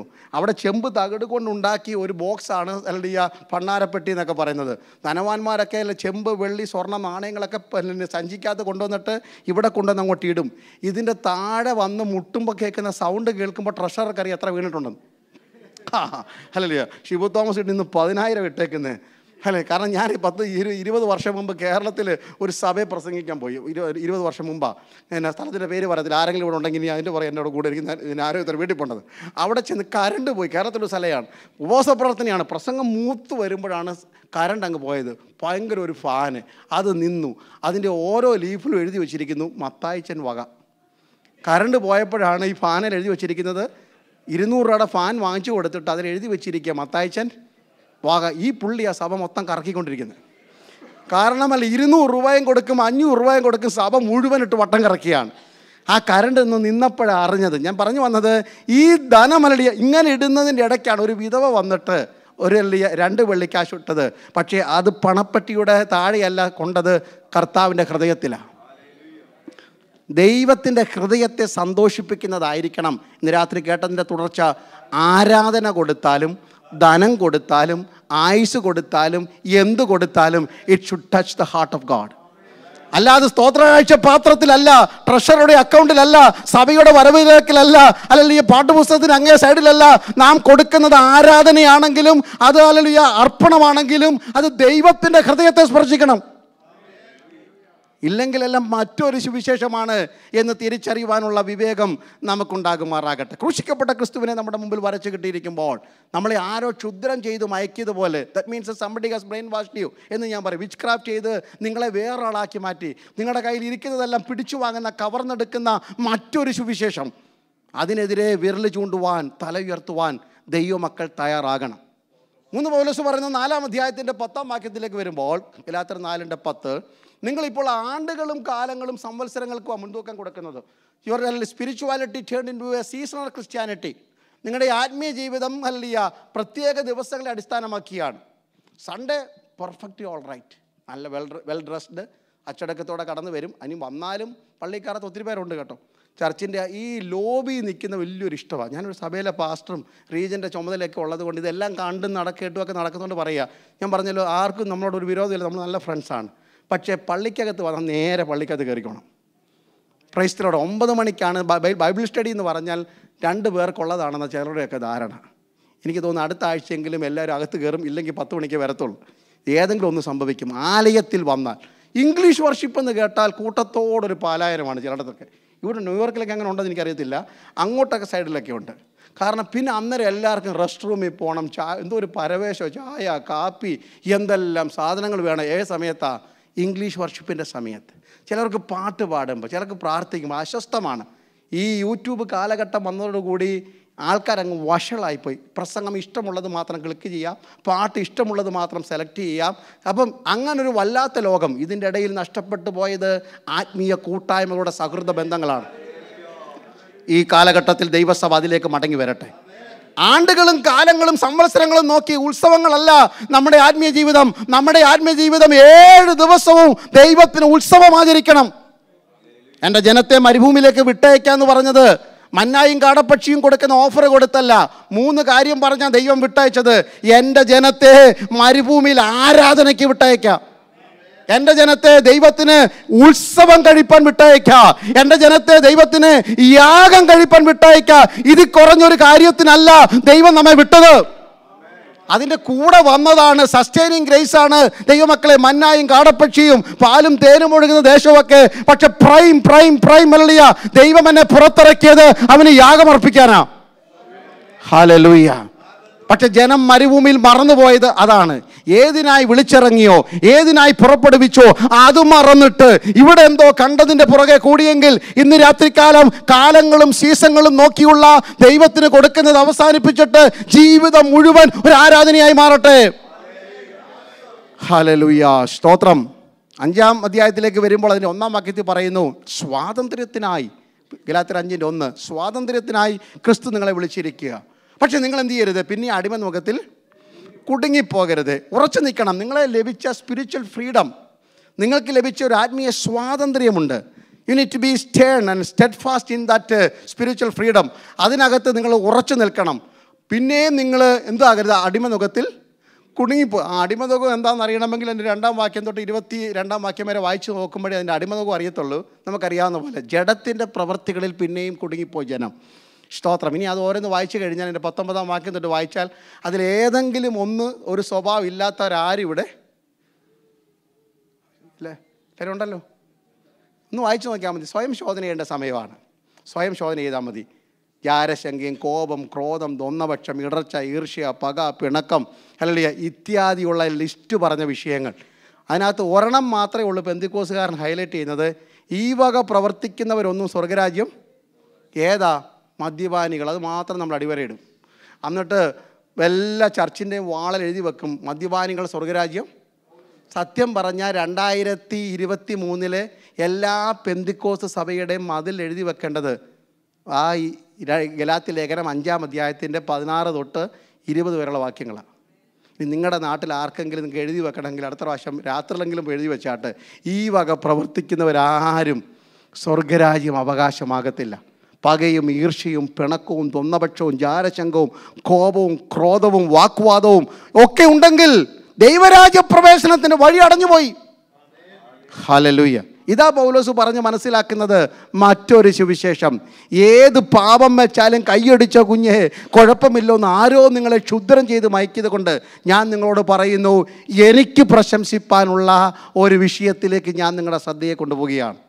Praise the Lord. ഹല്ലേലൂയ. എനിക്ക് പ്രശംസിപ്പാനുള്ളത് 6-ാം അധ്യായത്തിലേക്ക് വരുന്നു. കർത്താവായ യേശു ക്രിസ്തുവിൻ്റെ ക്രൂശിലല്ലാതെ.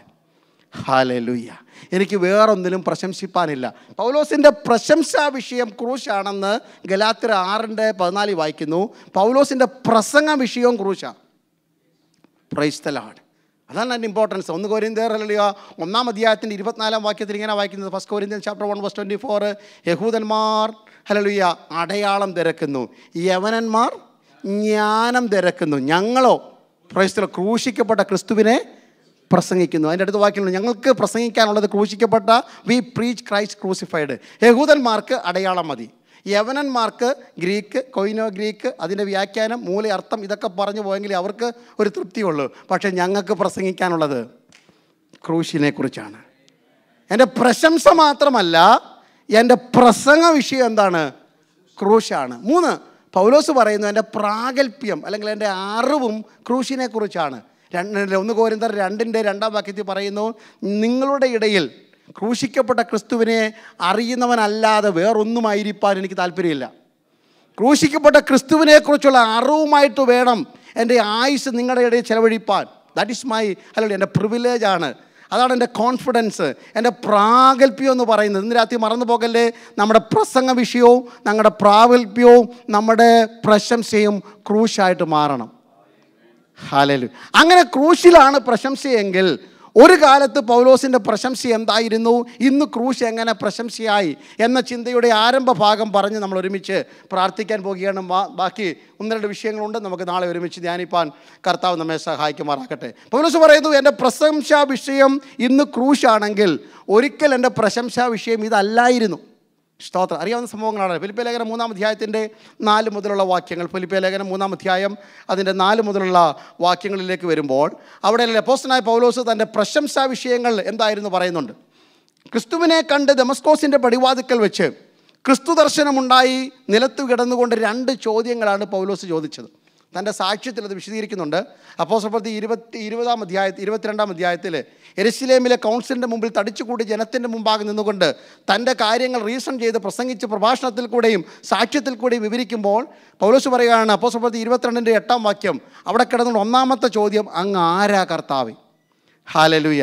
1-ാമത്തെ ചോദ്യമാണ് യേശു അങ്ങ് ആരാ, അങ്ങ് ആരാണെന്നുള്ള ചോദ്യമാണ്. 2-ാമത്തെ ചോദ്യം അതിൻ്റെ 10-ാം വാക്യത്തിലാണ്, ഞാൻ എന്ത് ചെയ്യണം. ഈ 2 ചോദ്യം മതി ദൈവമക്കൾക്ക് അവസാനം വരെ ആത്മീയം കൊണ്ടു നടക്കാൻ വേണ്ടി. എല്ലാ ദിവസവും ചോദിക്കാൻ പറ്റിയ ചോദ്യമാണ്, അങ്ങ് ആരാ കർത്താവേ, എനിക്കിന്നൊന്ന് വെളിപ്പെട്ട് തരാൻ പറ്റുമോ? 2023 ഒക്ടോബർ മാസം 6-ാം തീയതി ഇന്ന് വരെ കാണാത്ത രീതിയിൽ എനിക്ക് അങ്ങയൊന്ന് അറിയണം.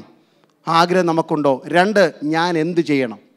ഓരോ ദിവസം ചോദിക്കണം ദൈവത്തോട്. ഈ 2 ചോദ്യങ്ങളാണ് ഏകദേശം 38 വർഷം നീണ്ടു നിന്ന അപ്പോസ്തലനായ പൗലോസിൻ്റെ സഭാപരിപാലനം, സ്ഥാപനങ്ങൾ, ലേഖന പരമ്പരകൾ, പ്രഭാഷണങ്ങൾ, ശുശ്രൂഷകൾ, ഇതിന് യാത്രകൾ, ഇതിനെല്ലാറ്റിനും താൻ ഉപയോഗിച്ച 2 ചോദ്യങ്ങൾ, അങ്ങ് ആരാ, ഞാൻ എന്ത് ചെയ്യണം.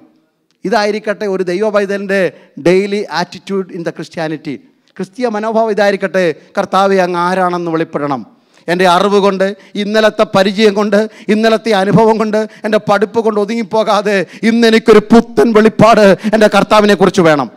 2, ഞാൻ എന്ത് ചെയ്യണം, ഇന്ന് യേശുവിന് വേണ്ടി എന്ത് ചെയ്യണം. സുവിശേഷം പറയാൻ പോകുന്നത് മാത്രമല്ല, എൻ്റെ ജീവിതത്തെ എവിടൊക്കെ വെട്ടിക്കളയേണ്ടതിനെ വെട്ടിക്കളയണം, മിനുക്കേണ്ടതിനെ മിനുക്കണം, എവിടൊക്കെ എനിക്ക് മാറ്റം വരണം, ഞാൻ എന്ത് ചെയ്തു തരണം. ഈ 2 ചോദ്യങ്ങളായിരുന്നു പൗലോസിൻ്റെ ജീവിതയാത്രയിലെ ചോദ്യങ്ങൾ. അങ്ങനെ ചോദിച്ചു തുടങ്ങുന്ന പൗലോസ് ഇപ്പോൾ ഫിലിപ്പിയർക്ക് ലേഖനം എഴുതുമ്പോൾ പറയുകയാണ്, നമുക്കറിയാവുന്ന ഭാഗം, എനിക്ക് കുറേ പ്രശംസാ വിഷയങ്ങളുണ്ടായിരുന്നു. റോമ പൗരൻ എന്ന നിലയിലൊക്കെ വലിയ അഭിമാനമായിരുന്നു എനിക്ക്. ഹല്ലേലൂയ. അതുകൊണ്ടാണ് പൗലോസ് നിങ്ങളെക്കാൾ ഏറ്റവും കൂടുതൽ അധ്വാനിച്ചു, ഏറ്റവും കൂടുതൽ പോരാടി, ഏറ്റവും കൂടുതൽ കഷ്ടം അനുഭവിച്ചു, ഏറ്റവും കൂടുതൽ പ്രസംഗിച്ചു. ഇങ്ങനെ ഒരു ലിസ്റ്റ് തന്നെ എഴുതി വരുന്നു. ഇത് എഴുതി വരുമ്പോൾ നമുക്ക് വലിയ മലയാളികൾക്ക് വിശേഷാൽ ഇത് വലിയ സന്തോഷമാണ് ഇതൊക്കെ അങ്ങോട്ട് പറയുന്നത്. പക്ഷേ ദൈവാത്മാവ് പറഞ്ഞു, ഇത്രയും മാത്രം എഴുതി കഴിഞ്ഞാൽ കേരളത്തിലുള്ള കൊല്ലം ജില്ലക്കാർ ഇത് വായിച്ചിട്ട് അവരും ഇത് തന്നെ പറയാൻ, ഞങ്ങൾ ഏറ്റവും കൂടുതൽ സഭ സ്ഥാപിച്ചു, ഞങ്ങൾ ഏറ്റവും കൂടുതൽ ആത്മാക്കളെ നേടി, ഞങ്ങൾ ഏറ്റവും കൂടുതൽ ഇത് ചെയ്തു, ഞങ്ങൾ വീട് വെച്ച് കൊടുത്തു, ഞങ്ങൾ കാർ വാങ്ങിച്ചു കൊടുത്തു, സൈക്കിൾ വാങ്ങിച്ചു കൊടുത്തു, അവരും ഇത് പറയാതിരിക്കേണ്ടതിന് അതിൻ്റെ താഴെ നീ എഴുതി ചേർക്കണം, എങ്കിലും ഞാനാകുന്നത് കൃപയാലാകുന്നു. എന്ത് സാക്ഷ്യം വേണേലും പറഞ്ഞോ, പക്ഷേ ഇതുകൂടെ ചേർത്ത് പറഞ്ഞോണം, ഞങ്ങളാകുന്നത് കൃപയാലാകുന്നു, നിൽക്കുന്നത് കൃപയാലാകുന്നു, ശുശ്രൂഷ കൃപയാലാകുന്നു, കുടുംബം കൊണ്ടുപോകുന്നത് കൃപയാലാകുന്നു, ഈ രാജ്യത്ത് നടത്തുന്ന കൃപയാലാകുന്നു. ഇത്രത്തോളം വരുവാൻ എന്ത് യോഗ്യതയാണ് കർത്താവേ ഉള്ളത്. കൃപ കൃപ എന്നാർത്തുകൊണ്ട് ഇന്ന് രാത്രികാലം ഈ ആലയത്തിൽ ഇരുന്നു കൊണ്ട് എത്ര പേർക്ക് ദൈവത്തിന് മഹത്വം കൊടുക്കാൻ പറ്റും? ഞങ്ങൾ നിന്നതല്ല, അവിടുത്തെ കൃപയാണ്. റീബാല ഹത്തുരാധകന. എത്ര പേർക്ക് സന്തോഷത്തോടെ പറയാൻ പറ്റും, ഞങ്ങൾ ഹല്ലേലൂയ ഞങ്ങളുടെ മിടുക്കല്ല കർത്താവേ. It's not because our എലക്വൻസി, it's not because our education, it's not because our background, it's not because of anything, it's not because of the people around us, only by the grace of the Lord we could come thus far. ഇന്ന് വരെ ഞങ്ങൾ വന്നിട്ടുണ്ടെങ്കിൽ അത് കൃപയാലാകുന്നു. Hallelujah. നമുക്കൊന്നും സ്വപ്നം കാണാൻ പോലും ഇല്ലായിരുന്നു ദൈവമക്കളെ. ഹല്ലേലൂയ. കേരളത്തിലെ ഒരു കൊച്ചു പാസനേജിൽ പാസ്റ്റർ സാബു ഞങ്ങളൊക്കെ ഒരു കൊച്ചു പാസനേജ് ജനിച്ചവർ. ഞങ്ങൾക്ക് സ്വപ്നം കാണാനൊന്നും ഇല്ലായിരുന്നു. എന്തോ സ്വപ്നം കാണാനാ? അപ്പനും അമ്മയ്ക്കും ഹല്ലേലൂയ അല്ലെ ആത്മാക്കളെ നേടണം എന്നുള്ള വ്യഗ്രതയാൽ മാത്രമേ ഹൃദയത്തിലുണ്ടായിരുന്നുള്ളൂ. പാസനേജിൻ്റെ ഒറ്റ മുറി പോലും ഇല്ലാത്ത പാസനേജ് വളർന്ന ഷിബു തോമസിന് എന്ത് സ്വപ്നം കാണാൻ പറ്റും? പക്ഷേ ദൈവം പറഞ്ഞു, നിങ്ങൾ സ്വപ്നം കാണണ്ട, നിങ്ങളുടെ മക്കൾക്ക് വേണ്ടി ഞാൻ സ്വപ്നം കണ്ടോളാം. നിങ്ങൾക്ക് വേണ്ടി നിങ്ങളല്ല, ദൈവം ആ സ്വപ്നം കാണേണ്ടത്. നമ്മുടെ അമേരിക്കൻ ഡ്രീം അല്ല ദൈവമക്കളെ. നമ്മുടെ കുഞ്ഞുങ്ങളെക്കുറിച്ച് നമുക്കല്ല സ്വപ്നം, എന്നെക്കുറിച്ച് എൻ്റെ ദൈവത്തിനൊരു സ്വപ്നമുണ്ട്. എൻ്റെ തലമുറയെക്കുറിച്ച് എൻ്റെ ദൈവത്തിനൊരു സ്വപ്നമുണ്ട്. അത് എൻ്റെ മേൽ ചൊരിഞ്ഞ ദൈവസ്നേഹത്തിൻ്റെ പേരാ ദൈവകൃപ. ഇന്ന് രാത്രികാലം ഇവിടെ ഇരിക്കുന്ന ഇരിപ്പിൽ നിറഞ്ഞ കണ്ണുകളോടല്ലാതെ ആർക്കും പ്രഖ്യാപിക്കാൻ കഴിയത്തില്ല, I am what I am only by the grace of God. ഞാനാകുന്നത് കൃപയാലാകുന്നു. ഒരു ദിവസം 10 പ്രാവശ്യം പറഞ്ഞാൽ നമ്മിലെ അഹങ്കാരി തലതായും, 10 പ്രാവശ്യം പറഞ്ഞാൽ നമ്മിലെ ശാഠ്യം പുറത്തു പോകും. ഇത് 10 പ്രാവശ്യം ഏറ്റു പറഞ്ഞാൽ നമ്മിലുള്ള കോപം പുറത്തു പോകും. ഇത് 10 പ്രാവശ്യം പറഞ്ഞാൽ നമ്മുടെ അസൂയ പുറത്തു പോകും. ഞാനാകുന്നത് കൃപയാലാകുന്നു. Hallelujah, hallelujah. എന്തെങ്കിലും ആയിട്ടുണ്ടെങ്കിൽ അത് കൃപയാലാണ്. കൃപ എന്നാർത്തുകൊണ്ട് ജീവിക്കുന്ന ഒരു ആത്മീയ ജീവിതത്തിനായി എത്ര പേര് ഇന്ന് രാത്രി കൊതിക്കുന്നുണ്ട്? Praise the Lord. പൗലോസ് പറയുന്നത് ഞാൻ റോമപ്പൗരൻ്റെ അഭിമാനമാണ്. കാരണം തന്നെ പടയാളി വാറുകൊണ്ട് ബന്ധിക്കുമ്പോൾ പടയാളിയോട് പറഞ്ഞു, സഹസ്രാധിപൻ്റെ ചെവിയിലെത്തിയ വാർത്തയാ, റോമാ പൗരനായി എന്നെ വിചാരണ കൂടാതെ ബന്ധിക്കുന്നത് ശരിയാണോ? അപ്പോൾ റോമാ പൗരത്വം എന്നൊക്കെ പറയുന്നത് പൗലോസിനൊരു കാലത്ത് അഭിമാനമായിരുന്നു. പക്ഷെ കാലപ്പഴക്കത്തെങ്കിൽ ശുശ്രൂഷയുടെ 3.5 പതിറ്റാണ്ട് കഴിഞ്ഞപ്പോൾ ഇപ്പോൾ പൗലോസ് പറയുകയാണ്, സ്തോത്രം, എനിക്ക് പ്രശംസിപ്പാൻ ഒത്തിരി കാര്യങ്ങളുണ്ട്. 8-ാം നാൾ വിശദീകരണത്തിന് സമയമില്ല.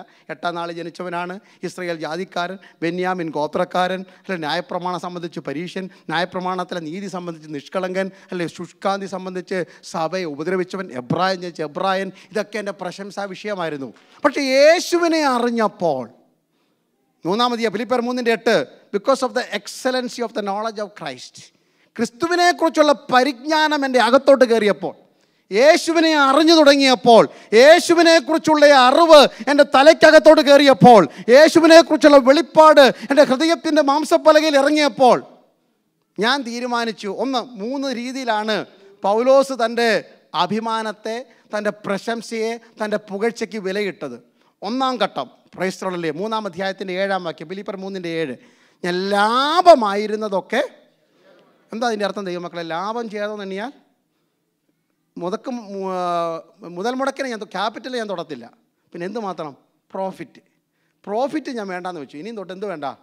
ഇത് പറഞ്ഞിട്ടുള്ള, പക്ഷേ പാരമ്പര്യം ഞാൻ വിടത്തില്ല, റോമാ പൗരൻ ഞാൻ പറയും, ഇതൊക്കെ ഞാൻ പറയും. പക്ഷെ അതുമാത്രം ലാഭമൊന്നും വേണ്ട. ലാഭം ഛേദമെന്നെണ്ണി, ഇതൊക്കെ നമുക്കും പറ്റും. ഇനി ലാഭം വേണ്ട. പക്ഷേ ഇച്ചിരൂടെ മുന്നോട്ട് പോയപ്പോൾ 8-ാം വാക്യത്തിലേക്ക് വരുമ്പോൾ എന്താ പറഞ്ഞത്? ക്രിസ്തുവിനെക്കുറിച്ചുള്ള പരിജ്ഞാനത്തിൻ്റെ ശ്രേഷ്ഠത നിമിത്തം, സ്പിരിച്വൽ പ്രോഗ്രഷൻ ഞാൻ പറയുന്നത്. 2 ഹല്ലേലൂയ, എല്ലാം ഛേദമെന്ന് എണ്ണാൻ തുടങ്ങി. ഇപ്പോൾ എല്ലാം നഷ്ടമാണ്. പക്ഷേ ഇപ്പോഴും അതെന്ത് കിടപ്പുണ്ട്? ആലുംമൂട്ടിലും പുളിമൂട്ടിലൊക്കെ ഇപ്പോഴും അവിടെ കിടപ്പുണ്ട്. പക്ഷേ അതിൻ്റെ മേളിൽ വെച്ച് കെട്ടിയതെല്ലാം നഷ്ടം അല്ലേ? അത് അവിടെ നിന്നോട്ടെ, അത് തൊടത്തില്ല. പക്ഷെ പിന്നെ അങ്ങോട്ട് മുന്നോട്ട് പോയി. അതിൻ്റെ 11-ാം വാക്യത്തിലേക്ക് വരുമ്പോൾ, 8-11 വരുമ്പോൾ, ഹല്ലേലൂയ, എനിക്കിനി യേശുവിനെ അറിയാം. എൻ്റെ പ്രശംസാ വിഷയം മാറിയിട്ട് അവനെ അറിയണം, അവനിൽ ഇരിക്കണം, അവൻ്റെ കഷ്ടങ്ങളുടെ കൂട്ടായ്മ അനുഭവിച്ചറിയണം, അവൻ്റെ പുനരുത്ഥാനത്തിൻ്റെ ശക്തി അറിയണം. ഇങ്ങനെ വല്ല വിധേനയും മണ്ണ് വിട്ടു പോകേണ്ടവനാണെന്നുള്ള ബോധ്യം വന്നപ്പോൾ, മരിച്ചവരുടെ എന്നുള്ള പുനരുത്ഥാനം പ്രാപിക്കണം, അതിക്കുറഞ്ഞതെല്ലാം മണ്ണിലുള്ള മോഹങ്ങളാണെന്നറിഞ്ഞപ്പോൾ എല്ലാം ഉപേക്ഷിച്ച് ഇപ്പം എന്താ നന്നാൻ തുടങ്ങി? I count it as A rubbish. ഇതുവരെ ഞാൻ നഷ്ടമെന്ന് എണ്ണിയിട്ടുള്ളൂ പലതും. ക്രിസ്തു നിമിത്തം ഒത്തിരി നഷ്ടം സഹിച്ചു. ഞാൻ നല്ല ജോലി രാജിവെച്ചിട്ടാണ് ശുശ്രൂഷ വേലയ്ക്ക്. അപ്പം ശുശ്രൂഷ വേല അതിനെക്കാട്ടി കുറഞ്ഞ ജോലിയാണ്. ഇതൊക്കെയാണ് നമ്മൾ ഈ ലാഭം ചെയ്തെന്നുള്ളതിൻ്റെ അർത്ഥം മനസ്സിലാകുന്നത്. ഞാൻ സൗദിയിൽ വലിയൊരു ജോലിയിൽ ഇരിക്കുമ്പോഴാണ്, ദൈവശബ്ദം കേട്ടിട്ടാണ് ഞാൻ നോർത്ത് ഇന്ത്യയിലേക്ക്, praise the Lord, ദൈവമക്കളല്ലേ, American president Joe Biden വന്നിട്ട് ഞാനല്ലേ കമ്പനിയുടെ CEO ആയിരുന്നു, അത് കളഞ്ഞിട്ടാണ് ഞാൻ പ്രസിഡൻ്റായെന്ന് പറഞ്ഞുകൊണ്ടിരിക്കുന്നത്. ഹല്ലേലൂയ. സുവിശേഷ വേല പോലൊരു അഭിമാനമുള്ള വേല, അത്ര ഉന്നതമായൊരു ജോലി, കർത്താവിനെ കണ്ടുമുട്ടിയത് പോലൊരു ഭാഗ്യം, മണ്ണിൻ്റെ മകൻ സ്വർഗീയ മകനായത്, പാപത്തിൻ്റെ ദാസനായിരുന്നവൻ നീതിയുടെ ദാസനായത്, ഹല്ലേലൂയ, ആണ്ടുപോകുന്ന ചെളിക്കുണ്ടിൽ കിടന്നവൻ ദൈവരാജ്യ പ്രവേശത്തിന് യോഗ്യനായത്. ഇതിൽ പരം ഭാഗ്യമുണ്ടോ? ഹല്ലേലൂയ. ലാഭമായിരുന്നത് ഛേദമെന്നെണ്ണിയ ഒരു കാലഘട്ടം, എല്ലാം ഛേദമെന്നെണ്ണിയ ഒരു കാലഘട്ടം. പക്ഷേ ഇപ്പോൾ പറയുകയാണ്, I count it everything as rubbish. Hallelujah. എൻ്റെ പുനരുത്ഥാനത്തിൻ്റെ വിഷയം വന്നപ്പോൾ, ഈ മണ്ണ് വിട്ടു പോകേണ്ടവനാണെന്ന വെളിപ്പാട് അകത്ത് കയറിയപ്പോൾ ഞാൻ ഇതിന് വിലയിട്ടു. ഇത് ഗാർബേജാണ്. Praise the Lord. It's an abomination. എനിക്കിത് ഹല്ലേലൂയ വാട്ട് വി കോൾ അറപ്പായിട്ട് തോന്നുന്നു. സഭ്യമല്ലാത്തൊരു ഭാഷയാണ് പറഞ്ഞേ ഒക്കത്തുള്ളൂ. കാരണം നമ്മൾ ഈ നമ്മുടെ കാര്യങ്ങൾ ഒത്തിരി പറഞ്ഞുകൊണ്ടിരുന്നാൽ ദൈവത്തിനത് അറപ്പാകുന്നു. പുറത്ത് പോയി പറയത്തില്ലെങ്കിൽ ഞാൻ പറയാം, ഓൺലൈൻ ഉണ്ടെന്നും എനിക്കറിയാം, എങ്കിലും കേൾക്കാൻ വേണ്ടി പറയുക, ശ്രദ്ധിക്കണം. എന്താണ് ഈ അറപ്പ്? പഴയ നിയമത്തിലുണ്ട്, നിങ്ങൾ ബാഹ്യത്തിന് പോകുമ്പോൾ നിങ്ങളുടെ കയ്യിലൊരു പാരയുണ്ടായിരിക്കണം. എന്തിനാണ്? നിങ്ങളുടെ വിസർജ്യം മറച്ചു വെക്കാൻ വേണ്ടി. ഞാൻ നിങ്ങളുടെ പാളയത്തിലൂടെ അടക്കുമ്പോൾ അശുദ്ധി കണ്ടാൽ നിങ്ങളെ വിട്ടുപോകും, അതെനിക്ക് അറപ്പാകുന്നു. ഇതുപോലെ തന്നെയാണ് പുതിയ നിയമത്തിൽ പരീശന്മാരുടെ ശാസ്ത്രിമാരുടെ നീതിയെക്കുറിച്ച് ദൈവം പരാമർശിക്കുമ്പോൾ ഉപയോഗിച്ച അതേ പദമാണ് അല്ലയ്യ. അവർ അല്ലല്ലേ കിണ്ടികിണ്ണങ്ങളുടെ പുറം വെടിപ്പാക്കുകയും വിധവകളുടെ വീടുകളെ വിഴുങ്ങുകയും ചെയ്തിട്ട് ആലയത്തിൽ വന്ന് ഉപായ രൂപേണ പ്രാർത്ഥിക്കുന്നത് എനിക്ക് അറപ്പാകുന്നു, അബോമിനേഷൻ എന്ന അതേ പദമാണ് അവിടെ ഉപയോഗിച്ചിരിക്കുന്നത്. അതിൻ്റെ അർത്ഥം ഇത്രയേ ഉള്ളൂ, അൺഫ്ലഷ്ഡ് ടോയ്ലറ്റ് എന്നതിൻ്റെ അർത്ഥം. ഇത്രയേ ഉള്ളൂ അർത്ഥം. ഒരാൾ ഇവിടെ നിന്ന് പൊങ്ങച്ചം പറഞ്ഞാൽ ഇത്രയും ഓർത്താൽ മതി, ഇത് അൺഫ്ലഷ്ഡ് ടോയ്ലറ്റാണ് നിൽക്കുന്നത്. ഹല്ലേലൂയ. 35 വർഷം മുമ്പുള്ള കാര്യം, ഞാൻ ബോംബെയിലായിരുന്നപ്പോൾ, ഞാൻ മിറാജിലായിരുന്നപ്പോൾ എല്ലാ ആഴ്ചയും സാക്ഷ്യത്തിൽ ഇത് തന്നെ. ഇത് ഒരിക്കലും ഒന്നും മൂടാറായില്ലയോ? ഇന്ന് പിടിച്ചത് ദൈവത്തിൽ നിന്ന് പ്രാപിച്ച വെളിപ്പാടുകൾ, ജീവിതത്തിന് വന്ന മാറ്റങ്ങൾ, സ്വഭാവത്തിന് വന്ന രൂപാന്തരം, യേശുവിന് വേണ്ടി ഒരാളെ നേടിയത്, കൃപയിലായതിനു ശേഷം ദൈവം എനിക്ക് വരുത്തിയ മാറ്റങ്ങൾ, ഇതല്ലേ പറയേണ്ടത്? ഹല്ലേലൂയ. പലതും ചവറം നണ്ണേണ്ട കാലഘട്ടമായി കഴിഞ്ഞു. ആത്മീയത്തിൽ നാം വെള്ള പൂശിക്കൊണ്ട് നടക്കുന്ന, നല്ല ലേബലൊട്ടിച്ച് നല്ലതാണ് കൊള്ളാം എന്ന് പറഞ്ഞ് വിളിച്ച് കസേരയിലിരുത്തിയ പലതും ചവറം നണ്ണേണ്ട കാലഘട്ടമായിരിക്കുന്നു. അത് തിരിച്ചറിയുവാനുള്ള ആത്മീയ കാഴ്ചപ്പാടും അത് വലിച്ചെറിയുവാനുള്ള ആത്മീയ കരുത്തും ദൈവസഭ പ്രാപിക്കുന്ന കാലഘട്ടമായിരിക്കട്ടെ. പൗലോസ് പറയുന്നതിൻ്റെ പ്രശംസാ വിഷയങ്ങളൊക്കെ ഞാൻ വലിച്ചു പുറത്തേക്കെറിയുക. പക്ഷേ എനിക്ക് ഇന്നൊരു പ്രശംസാ വിഷയമുണ്ട്, കർത്താവായ യേശു ക്രിസ്തുവിൻ്റെ ക്രൂശിലല്ല. ദൈവസഭ ഇന്ന് രാത്രി മടങ്ങി വരേണ്ടത് ഹല്ലേലൂയ ഈ തലത്തിലേക്കാണ്. ക്രൂശിക്കപ്പെട്ട ക്രിസ്തുവിൻ്റെ ഹല്ലേലൂയ അതിൻ്റെ 3 അവസ്ഥ പറഞ്ഞ് ഇന്ന് അവസാനിപ്പിക്കാൻ പോകുകയാണ്, പ്രാർത്ഥിക്കാൻ പോവുകയാണ്. 1, ഹല്ലേലൂയ ദൈവസ്വരൂപത്തിൽ ഇരിക്കുന്നവൻ ദൈവത്തോടുള്ള സമത്വം മുറുകെ പിടിക്കണമെന്ന് വിചാരിക്കാതെ മനുഷ്യനാകുന്നൊരവസ്ഥയുണ്ട്. ഈക്വൽ വിത്ത് ഫെലോ ബ്രദർ. നമുക്ക് മറ്റുള്ളവരെ തുല്യരായി കാണുന്ന ഒരു താഴ്ച വേണം. ക്രൂശ് പ്രശംസയായി മാറണമെങ്കിൽ ഒന്നാമത്തെ താഴ്ച, everybody is looking for the progression in your spiritual life, that's good. ഉയർച്ചയ്ക്ക് വേണ്ടി ഗ്രാഫ് ഇങ്ങനെ പോകണം. പക്ഷേ സ്വർഗത്തിൻ്റെ ഗ്രാഫ് എന്ന് പറയുന്നത് starting from 0, hallelujah, starting from 100 and reaching to 0. 100 തുടങ്ങി 0 എത്തുന്നത് ആ ദൈവത്തിൻ്റെ ഗ്രാഫ് പലപ്പോഴും. അപ്പം ദൈവസ്വരൂപത്തിലിരുന്നവൻ മനുഷ്യനാകിയാണ്, തുല്യരായി മാറി. 2 പേരെടുത്തിരുന്നാൽ ഒരു സ്റ്റാറ്റസ് വ്യത്യാസവും ഇല്ല. മറ്റുള്ളവരെ എങ്ങനെ സ്നേഹിക്കണം? തന്നെ പോലെ തന്നെ സ്നേഹിക്കണം. ഒരു പക്ഷേയൊക്കെ നമുക്ക് പറ്റിയേക്കാം. ഞാനും കുഞ്ഞമ്മയും ഭയങ്കര സ്നേഹമാണ്, ഞാനും അല്ലി ചാക്കോച്ചാൻ ഒരു കുഴപ്പമില്ല. ഈക്വാലിറ്റി. അടുത്ത പടി താഴ്ചയെന്ന് പറയുന്നത് ദാസനായി മാറണം. അപ്പം അതിൻ്റെ അർത്ഥം സഹോദരനെ ശ്രേഷ്ഠനായിട്ട് എണ്ണണം. മനസ്സിലാകുന്നുണ്ടെങ്കിൽ ഇനി പറയുന്ന കൊച്ചു കാര്യങ്ങൾ എത്ര പ്രശ്നം ഇന്ന് രാത്രി തീർന്നേനെ. ഞാനാ വലുതെന്ന് തെളിയിക്കാൻ പോകുന്നതുകൊണ്ടല്ലേ പ്രശ്നം തീരാത്തത്. ഞാനാ ചെറിയവനെന്ന് പറഞ്ഞാൽ തീരാനുള്ള പ്രശ്നമേ ഉള്ളൂ. എല്ലാ 5 വർഷവും ചുരുങ്ങിയത് നമ്മൾ ചെറുതാകണം. ഈ പാസ്റ്റർ എന്തൊക്കെയാണ് പറയുന്നതല്ലേ, ബൈബിളാണ് പറയുന്നത്. മിനിമം എല്ലാ കോൺഫറൻസിനും പറയുക, അപ്പോസ്തലനായ പൗലോസ് every 5 year he used to make a renewal in his spirituality. 1 കൊരിന്ത്യർ 15-ാം അധ്യായത്തിൻ്റെ 9-ാം വാക്യം എഴുതുമ്പോൾ പൗലോസിന് 55 വയസ്സ്. അപ്പോൾ പൗലോസ് പറഞ്ഞു 1 കൊരിന്ത്യർ 15:9, ഞാൻ ദൈവസഭയെ ഉപദ്രവിച്ചതിനാൽ അപ്പോസ്തലന്മാരിൽ ഏറ്റവും ചെറിയവനാണ്. അപ്പോൾ ഞങ്ങൾ പാസ്റ്റർമാർ ഇവിടെ നിന്ന് പറയുകയാണ്, ഞാനാണ് ഏറ്റവും ചെറിയ പാസ്റ്റർ. പ്രശ്നം തീർന്നു കൊടുത്തേ. നിങ്ങളുടെ കാര്യമല്ല പറഞ്ഞു, ഞങ്ങളല്ലേ പറഞ്ഞു. ഞാനാണ് IPCയിലെ ചർച്ച കോഡിലെ ഷാരോനിലെ ഏറ്റവും ചെറിയ പ്രശ്നം. അതാ പൗലോസ് പറഞ്ഞത്, ഞാൻ അപ്പോസ്തലന്മാരിലെ ഏറ്റവും ചെറിയവനാണ്. ഒന്നാമത്തെ പടി. 2, പിന്നെ ഒരു 5 വർഷം കൂടെ കഴിഞ്ഞ് 60 വയസ്സായി ഇപ്പോൾ പൗലോസിന്. അത് ഫിലിപ്പിയ ലേഖനം എഴുതുമ്പോൾ, FS ലേഖനം എഴുതുമ്പോൾ 60 വയസ്സാണ് പ്രായം. ഫിലിപ്പിയർ 3-ന്റെ 8-ാം വാക്യം. ഇപ്പോൾ പൗലോസ് പറയുകയാണ്, സകല വിശുദ്ധന്മാരിലും ഞാൻ ഏറ്റവും. അപ്പം പാസ്റ്റർമാരുടെ കൂട്ടത്തിൽ മാത്രമല്ല, താഴോട്ടിറങ്ങുന്നത് പറയാണ്, ഇവിടെ ഇരിക്കുന്ന സഭയിലെ ഏറ്റവും ചെറിയ ആൾ ഞാനാണ്. 60-ാമത്തെ വയസ്സിലാണ്. ഇനി 65-ാമത്തെ വയസ്സിലാണ് തിമത്യോസിൻ്റെ 1-ാം ലേഖനം എഴുതുന്നത്.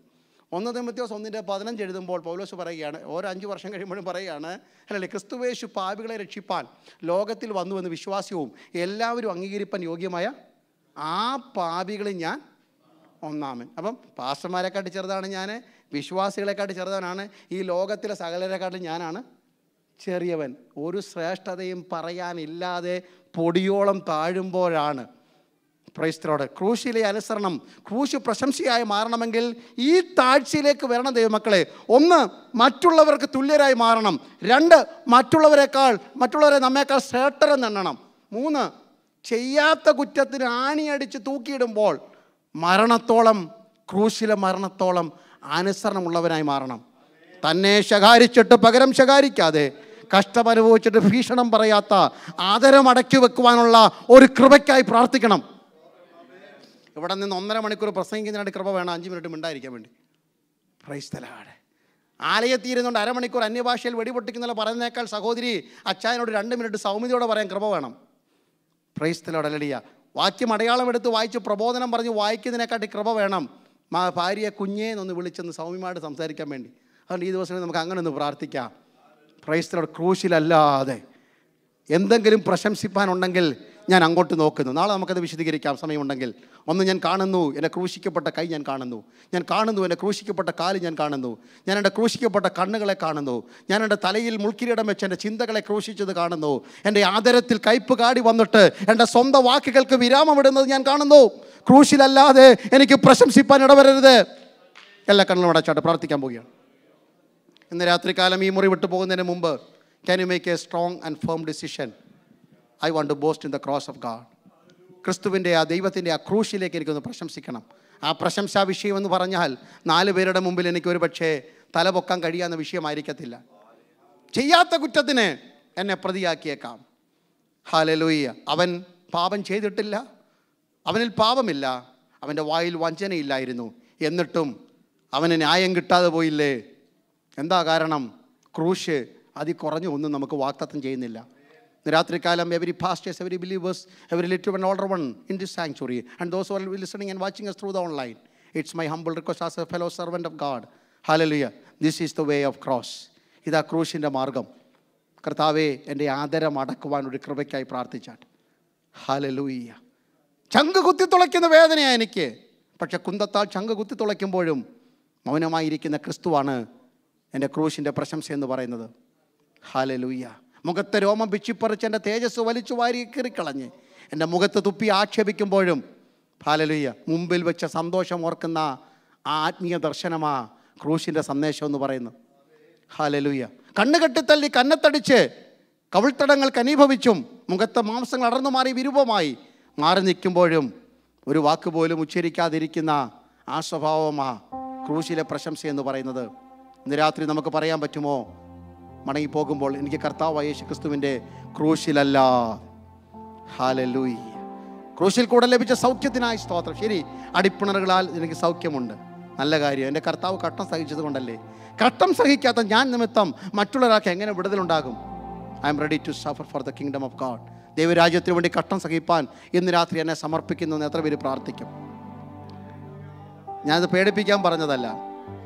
സുവിശേഷത്തിനു വേണ്ടി രക്തം ചിന്തിക്കൊടുത്ത ഒരു സമൂഹത്താൽ വാർത്തെടുക്കപ്പെട്ടതാണ് ദൈവസഭ എന്ന പ്രസ്ഥാനം.